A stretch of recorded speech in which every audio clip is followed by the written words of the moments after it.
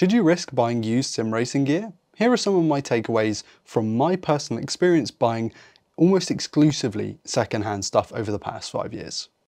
Everything I've ever bought used when it comes to this particular hobby is through eBay.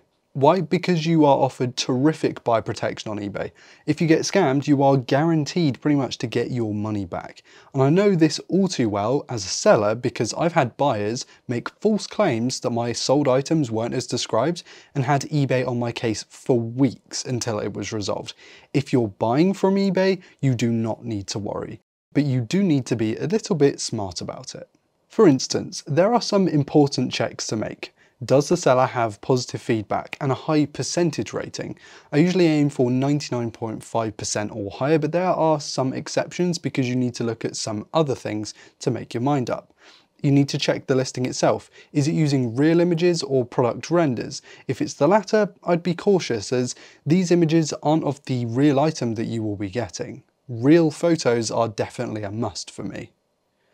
The description is also important. Does it have plenty of info about the item itself, or is it just a copy and paste job from the manufacturer's website about the product?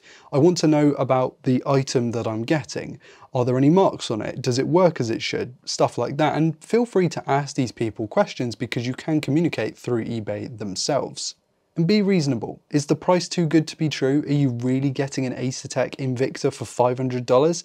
No, and you need to be mindful of that. Whilst you can save a good chunk of money over buying new, you aren't going to get something for half off in 99.5% of cases.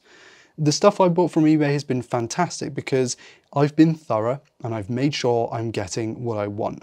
My F Pro wheel was actually incorrectly titled a Formula Pro, the predecessor to it, so I got a couple of £100 off, but I knew that in those images it was an F Pro.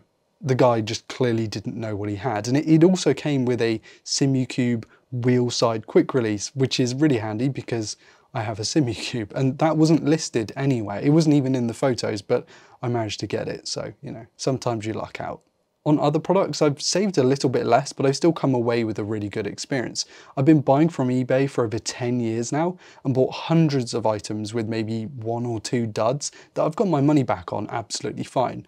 All my camera gear is used too. You just need to be a little bit more vigilant than using a brand new site.